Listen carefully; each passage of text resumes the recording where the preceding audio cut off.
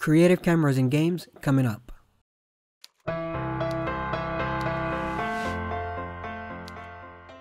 Bismillahirrahmanirrahim. Assalamu alaikum warahmatullahi wabarakatuh. Hi everyone, this is Omar Balfiki. If you're a subscriber, welcome back. If not, welcome to this channel where I create game development tutorials and from time to time I upload my short films. If you're interested in this kind of content, please subscribe and hit the bell icon to get notified whenever new video is uploaded. And back to this video. Cameras are essential in games by default, unless you're making text games. Developers have been using cameras in creative ways to send us a message without actually telling us. Let's take a look at some of these uses. One of the most common uses is guiding the player using the camera. You probably have seen in many 2D platformers that the camera is looking at the right side, hinting to the player where to go next. It's even used in third-person shooter games to hint at where to go next or where to look for cinematic reasons. You see how effective that is just by adjusting the framing of the camera.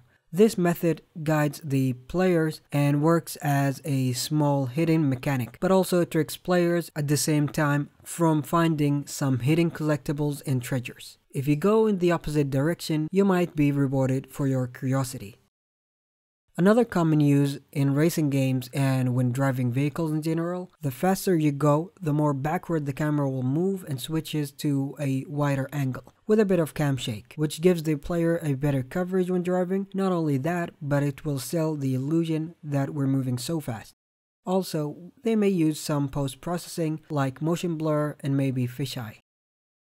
Back to third-person shooter games. In Uncharted or Assassin's Creed, when we climb to a high place, the camera pulls back and uses a wider lens for two main reasons. One, to have beautiful scenery, and two, to give us the feeling that the player is going to a higher place by giving more of a bird's-eye view and slightly losing control of the camera.